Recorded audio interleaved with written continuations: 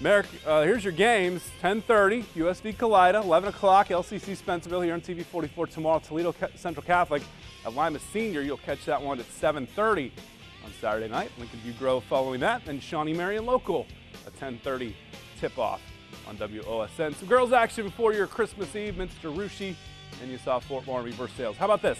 American Legion of Fort Jennings donated $1,500 to the softball fields. And this, 2 technical foul free throws were awarded to Fort Jennings. Cole Horseman sinks them. He had 18. Then they get the ball. Brandon Weary pump fake and go. Other side, Weary does it again. He's fooling everybody. 11 points for him. A 6-0 start for the Fort. Pilots go around the world of Christian Zacharich. He knocks down the corner 3 in front of the festive student section, but Weary too tough.